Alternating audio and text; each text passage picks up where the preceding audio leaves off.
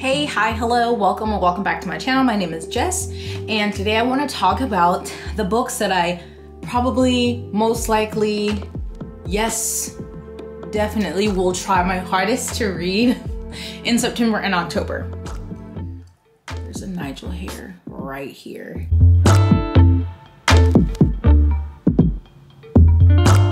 That boy is everywhere. I swear I won't know if I'm going gray or if it's just Nigel hair because it's everywhere. It's in my hair, it's on my camera, it's everywhere. But it's a part of dog mom life and I'm not mad about it. Also, I finally got this in the mail. It's the Here for the Tea Nigel sticker and I'm so happy. I'm gonna put it on my Hydro Flask. It'll go perfectly with my Snuggle Puffs lift weights. Wow. I'm struggling.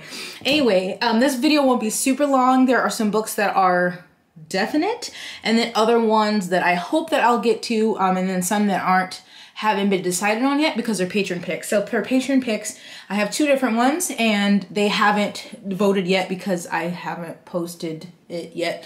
So I don't know what the just read and review option will be for the book club option. I know that we were talking about a few different books.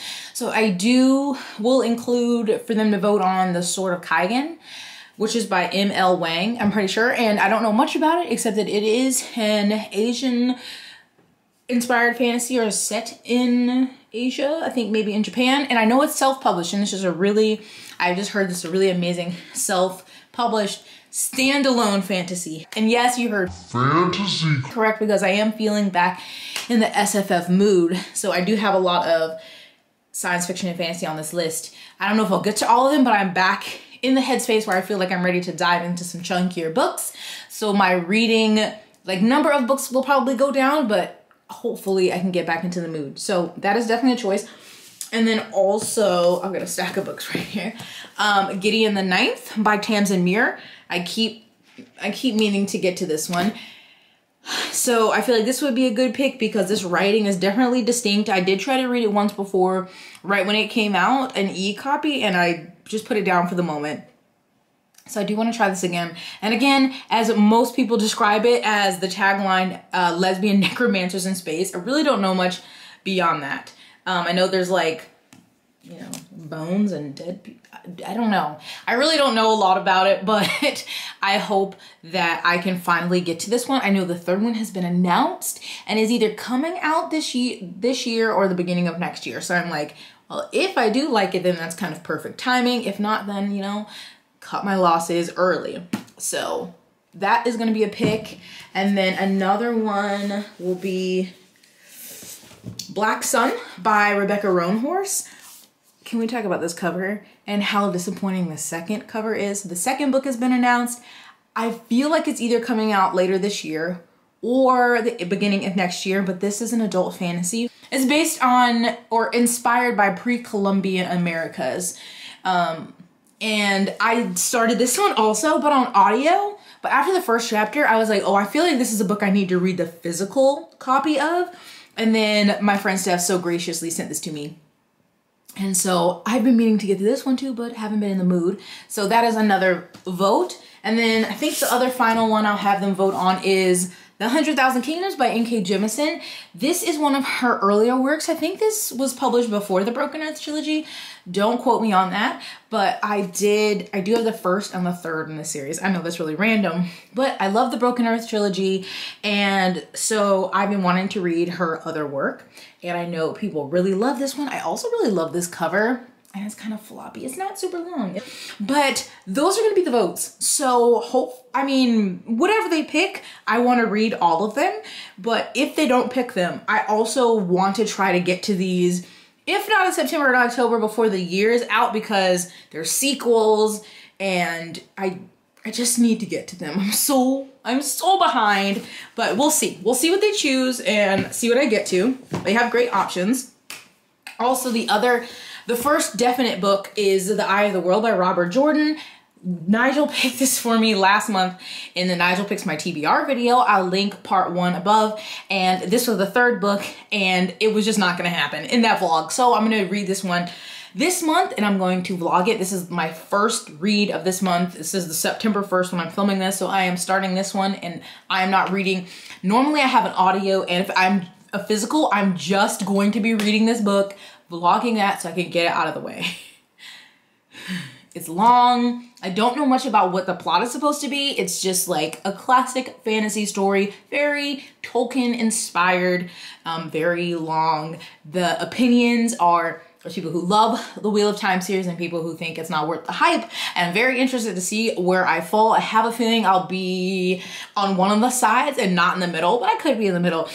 I almost don't want to like it just so I don't have to continue the series because there are 14 books and a prequel. And they're all this size or larger. So we shall see. Hopefully y'all will see that in a few weeks. The vlog, hopefully no later than that. And then also, so for my book CommuniTEA book club, which is a nonfiction book club, and I'll link the video announcing the pick. So, and then I kind of explain the book club if you have more questions, but it's Cast by Isabel Wilkerson. The Origins of Our Discontent. This is our September read, so we're gonna start reading this starting today. There's a Discord where people talk about the book as they read it. And then in the beginning of October, we'll have a live show. So I've had this one for a little while, definitely been on my list for a while, and then I got this book for my birthday. And so I'm also gonna get the audio and listen along. It's not too long, but I've heard just incredible things about this book. And I know that it talks about kind of the caste system in India and also about like Nazi Germany. So it says she links the caste systems of America, India, and Nazi Germany. So I'm very interested to see how that all connects and how she argues that, because again, I've heard amazing things about this one, and I have taken a break from like hard-hitting nonfiction. Heather, you should be happy. So I'm ready to get back in it and get mad. Because that's what I do. So the rest of these are just, hopefully I can fit them in somewhere, but in my video where I was talking about all the books I DNF'd in the first half of the year, I talked about Leviathan Wakes, which is by James S.A. Corey. It's an adult science fiction series. The 9th book is coming out soon, and there's a show based on it called The Expanse. So I was reading the first book. My friend was really wanting me to watch the show. I started watching the show and I was like, I don't really feel like reading this book. So I DNF'd it halfway through. I didn't hate it. I just was like, I'm just gonna watch the show. I got to the 3rd season and I'm so invested. Like, I love this show now, and I'm like, wait, I kind of want to go back and read them and then like rewatch the show and compare the seasons to the book. And I think I'm gonna do a videos about that. Well, I'll do a video and see how it goes, and then maybe from there. So I bought the first book, which is way chunkier than I realized, because when I was first reading it, it was on ebook. But she is thick. So this is Leviathan Wakes, nice science fiction cover. It's not the worst, it's not the best, but my plan is again to reread this, or well, read the whole thing and then go back and rewatch season 1 and then make my comparison contrast what I liked that they changed, what I didn't like, or what they left out, you know, so on and so forth. And then if it's, you know, if I enjoy doing it, if it's well received, maybe I'll continue with this and maybe with other books to adaptations. But that is the plan. Hopefully in the next 2 months I can read this one, because again, it is a 9-book series. Why? I also have some other books that I've just gotten recently and I just want to pick up, and I feel like, you know, now's a good time. So I have Indian Horse by Richard Wagamisi, and he is an Ojibwe author, and he is from Canada. So this is fiction, but when I heard a review about it, they were saying that he pulled a lot from his real life that influenced the story. And so this is a rather short read. So I felt like with these chunky tomes, this would be a good one to add in. So I hope to get to this one. Also, this is another Indigenous author. This is a mystery though, and it's The Night Watchman. And I got this beautiful, I think, UK copy when I was in Austria, because the US copy is hideous, I'm sorry. But I know this is a mystery that I've seen it in a lot of people's best of list. I think for last year, it did win the Pulitzer Prize for fiction. And so I've been enjoying reading thrillers and mysteries. especially because, you know, they're standalone. So amongst series, this will be another one to sneak in there. And then lastly, this is a continuing of a series that I started towards the end of last year, and that is Nevermore. And the first one was The Trials of Morgan Crow. This is a middle grade fantasy series. So the second one is Wondersmith, The Calling of Morgan Crow. And I really loved Nevermore, and I've just been thinking about it ever since. Finally got the next 2 books, and I just haven't got to them. And so when I'm, you know, maybe if I'm still in a fantasy mood and I don't want to read a big chunky adult fantasy, I can go to this middle grade, because I find that I love middle grade and adult fantasy the most. And then I would say YA fantasy is like a third. You know, that's just me. But those are just some of the ones that I really am trying to prioritize for the next 2 months. I know that may not seem like a lot for 2 months. I do still have books that I request from the library that may or may not get read. And then, I mean, some of these are some chunky books. And I also just will have life things that are going on that won't allow me to read as much. So hopefully I would love to come back at November and say I read all of these. I'm not going to be that unrealistic, but at least half of these, I'd be happy. So if you've read any of these, have any opinions you want to, you know, let me know, please comment down below. Are you going to join us for our September read for Book Community? We would love to have you.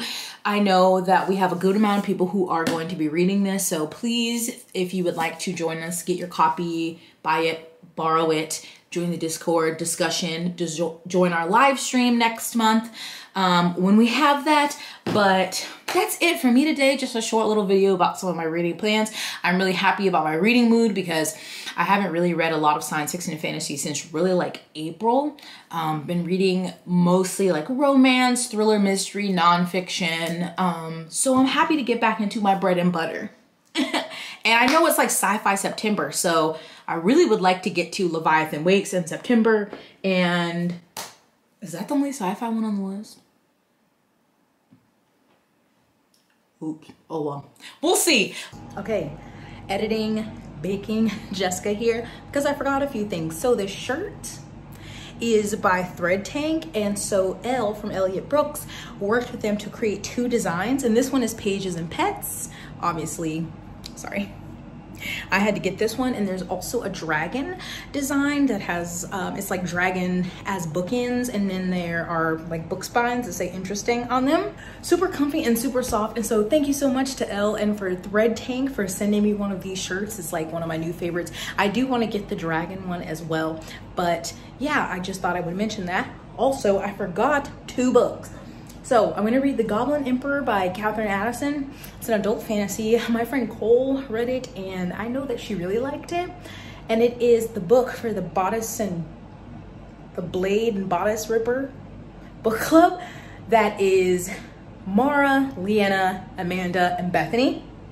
I'll link their channels down below, but it's their September read, and they'll be doing a live show. So I wanted to read it along and then be able to, you know, watch the live show, because I've wanted to read that one for a while, but I ordered it. It's on the way. And also on the way in that same order is A Master of Jen by P. Jelly Clark. I read the 2 novellas last month, and so now I'm ready for the book. So when that gets here, so those will also be my reads in September.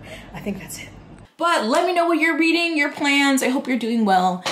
I hope you're blessed. Hydrated, moisturized sunscreen. I hope you're taking care of yourself. I am struggling. If we're being real, I'm struggling. But, you know, reading is a form of escape for me. And I also am feeling like I'm getting back in a TV watching mood, which means my reading will definitely go down. But I just sometimes need, you know, I don't know. Do you consider TV watching a hobby? I guess so. Like, I love reading, but sometimes I want to do something else. Like, I feel like that's controversial to say, but like, I just don't always want to read every minute of the day. You know, sometimes I just want to watch TV, or sometimes I just want to play The Sims, not even with an audiobook, or sometimes I just want to lay on the couch and stare into oblivion. So I'm going to do those things when I feel like doing those things, because I tend to pressure myself into doing things that I don't feel like doing. And so I'm really going to try to just go with how I'm feeling. And if I want to read, I'm going to read. If I don't, I'm not going to. And I hope you do the same. So that's it for me in this video. But check out my description. I'll have these books linked, links to my social media, Patreon, the Discord for the book club. Oh!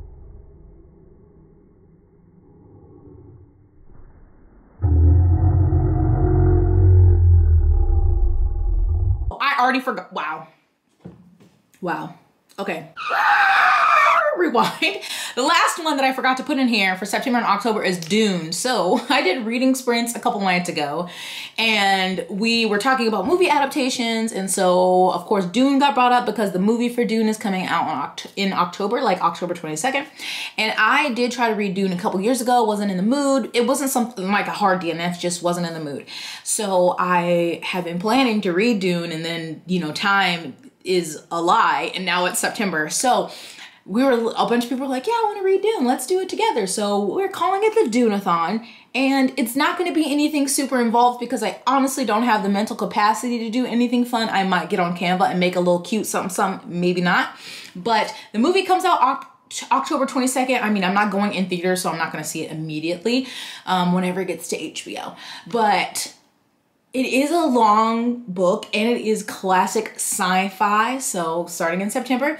So I'm thinking towards the end of September we'll start, and maybe I'll make a little thing that just has like, breaks down the pages into easier chunks to read, so we can read it the end of September into October, and then finish, then people can watch the movie. And I do want to do more reading sprints. So I might just like schedule some reading sprints, and we can obviously read Dune or read whatever. So that was the last one. I knew I had another sci-fi book in there. I'm interested because I haven't read really a lot of classic sci-fi, really at all, maybe a few. And this one is like written in the 1960s.